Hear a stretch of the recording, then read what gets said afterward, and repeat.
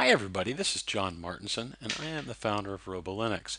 Today I'm going to show you how to run the Robolinux VM Systems Installer after you've downloaded it, and how to run the Robolinux VM Stealth Systems Installer after you've downloaded it.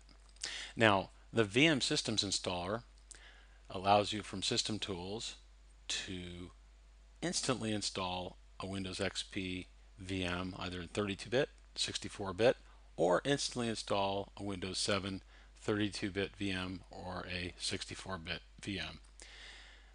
Now, the Robolinux Stealth VM software tools, this is the magic to completely making Windows XP and 7 virus free.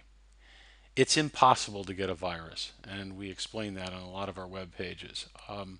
But this is very important. You'll note you have your backup. That's something you need to do, of course, after you've installed Windows and its programs and updates. And then you've got restore in case you have an issue. And you've got your restore shared Windows VM data folder. And all of this is explained on our website. But all these tools here, turning on the Stealth VM Sync and turning it off, these tools are very important. So now, after you've successfully downloaded, you can check your downloads folder to make sure that the files are there. And in fact, they are here. If they're not there, they have to be there. So move them there if they're on your desktop or you've downloaded them to some other folder, such as your documents folder. They must be in here in order for you to run the installers. So we're going to go ahead and do that. We're going to first install the Robolinux VM Systems Installer by left-clicking it. Simply enter your password. You cannot see the keys as you type them, so type them and press enter, and the virtual machine installers are ready and now they can be used. We're being redirected to a web page that will instruct you on how to operate those VM installers.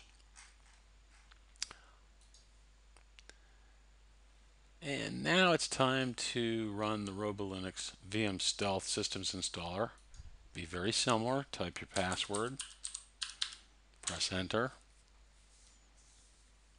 and the Stealth VM software tools are now ready to use.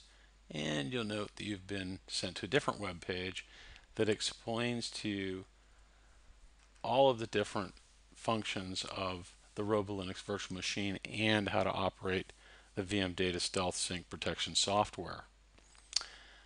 Thank you very much for watching today, and if you have any suggestions for us to add new FAQs, please don't hesitate to send us an email in our info email form. We're grateful to receive those, and we're also very grateful for your support. Thank you very much, and may God bless you.